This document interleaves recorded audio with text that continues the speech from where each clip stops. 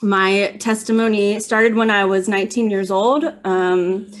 That was the first time that I heard the true gospel.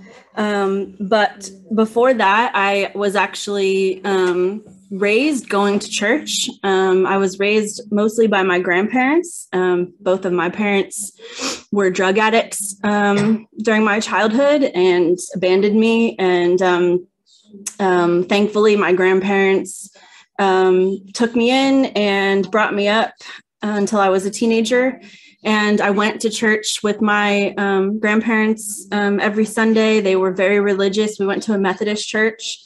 And I remember at the age of 5, my grandmother telling me that in order to be saved, I needed to ask Jesus into my heart and accept him as my savior. And that's what I did. And I didn't notice any change in my life from doing that, but that's what I was told that you needed to do. And I didn't question that as a 5-year-old.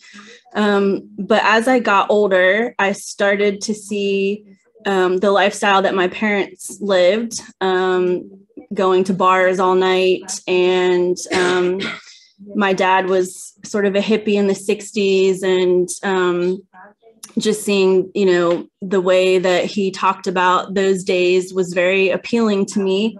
And I was sort of gravitating more towards that kind of partying lifestyle at even a very young age. So I was 11, and I was starting to hang out with kids who were 19 and 20 and going to frat parties. And I started smoking, I started drinking, I started smoking pot. And I thought that was great and fun. And I really loved the things that I was doing. But as I continued on that path, when I was about 16 and in high school, I was already to the point where I was smoking pot all day. I would smoke before I left for school in the morning. I would leave school to smoke pot at lunch. I would smoke pot after I got home from school. I would smoke pot in the evening.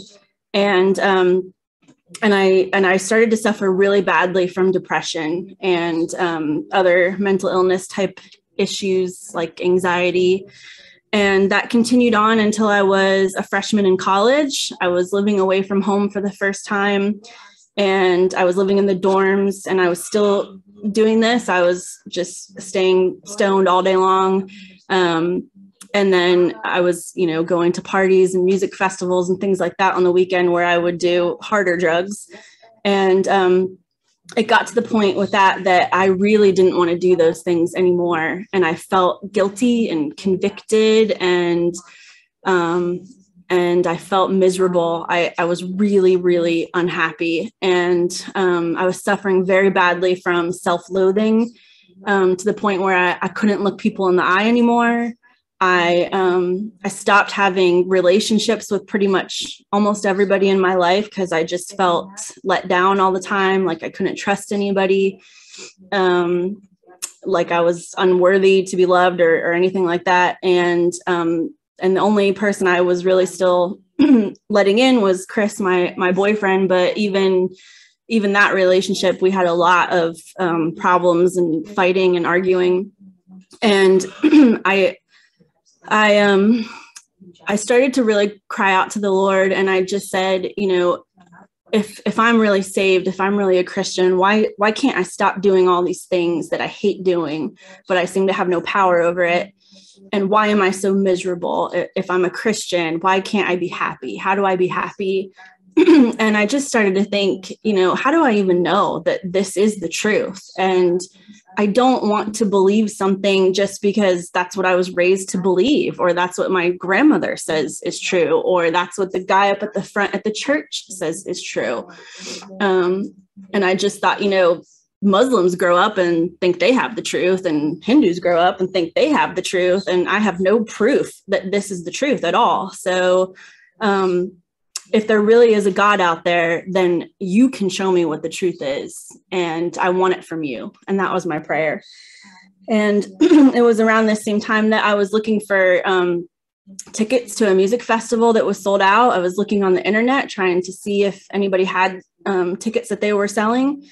And this was like before Facebook or anything. I was on these forums, and I stumbled across this man who was posting about the Holy Spirit, and how when he received the Holy Spirit, his life completely miraculously changed, and how the original evidence of that that change of life was that he spoke in tongues.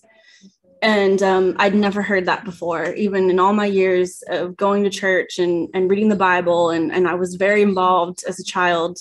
I'd never heard that before. And so I messaged him and I said, where are you getting this from in the Bible? And he showed me where it says in Mark that believers have signs that follow them. And he showed me where it says in John that you must be born again of water and the Spirit. And then he showed me in the book of Acts where when the Holy Spirit was poured out for the first time, the evidence of that, the thing that they all experienced was that they spoke in tongues. And I had never seen that before. And I said to him, well, I know I'm saved because I accepted Jesus as my savior. And he said, where's that in the Bible? And I thought about it and I thought, well, I don't know, but I'll find it. And I spent days looking through my Bible, trying to find where it says, be saved, accept Jesus as your savior, or invite him into your heart, or pray the sinner's prayer. And it wasn't there. It wasn't there at all. But what he did show me was how it says, repent, be baptized, which means to be fully immersed in the water, which is something that the Methodists don't do. I was sprinkled as an infant. I couldn't find that in the Bible anywhere either. And how, and then receive the Holy Spirit. And he showed me again and again and again in the Bible where the evidence of that happening to people was that they spoke miraculously in this language. And more than that, he told me about his own testimony and how his life changed when he had that experience, and how other people's lives changed when they had that experience, and that they had the power to completely stop smoking and drinking and doing drugs and things like that. And I wanted that. I wanted that power desperately, because I just felt like I didn't have that kind of self-control within me, and how they were filled with joy and peace. And when he was telling me these things about these miracles, I mean, literally the hair on the back of my neck stood up, and I just thought, I wanted to know why there weren't any miracles anymore. And now he's telling me that there are. And I thought, this is what I've asked for. I asked for God to show me the truth. And here he's telling me that there's proof. And that really was what got me. Was he said to me, you don't have to take my word for it. You don't even have to believe what the Bible says. You can experience this for yourself, and then you will know. And I thought, okay, fine. I want it for myself. And I want to know. And my testimony is very long, but a short time after that, I did get baptized by somebody in the Revival Fellowship. I started praying for the Holy Spirit.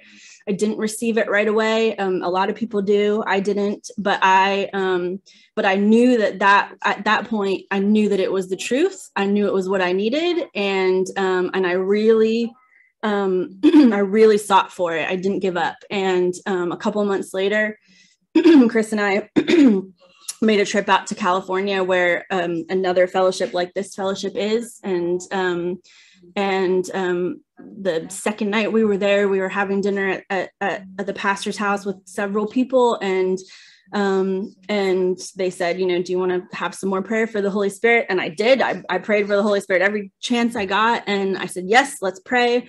And we got down on our knees. And I don't know what was different about that specific time, but I started out saying hallelujah, like I'd been doing for months. And a couple minutes later, it was like my brain just went blank. And then all of a sudden I came back to myself and realized that I was speaking in this other language that I had never learned. I had never heard before. And I started sobbing because I knew that I had just experienced a miracle. I knew that what had just happened to me wasn't something that I did.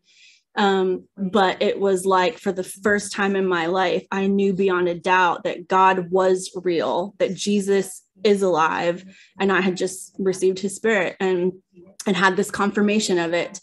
And not only that, but in that instant, I felt my life change. I felt it. I felt the depression lift off me, the anxiety and the other mental illness issues. It was just gone. And the desire to smoke and drink and do all those things, gone. It was like, one minute I was a cigarette smoker. I'd started when I was 11 years old, and this was at the age of 19. So for 8 years, I'd had this addiction that I couldn't kick. And then in the next instant, it was like I'd never smoked a cigarette in my life. It was just gone. And and I knew that was a power that I didn't have in myself. It was a power greater than myself. And yeah, my life completely changed. And I didn't have the desire to do those things anymore that I did.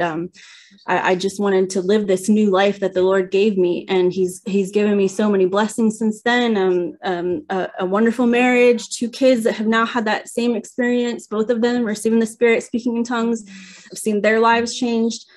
So many miracles, healings and provision, so many testimonies of the Lord providing jobs and houses and cars and just everything that we could possibly need. And it's been 19 years that we've been Spirit-filled, 18 or 19 years. And I just can't thank him enough for everything that he's given me and done for me. Amen.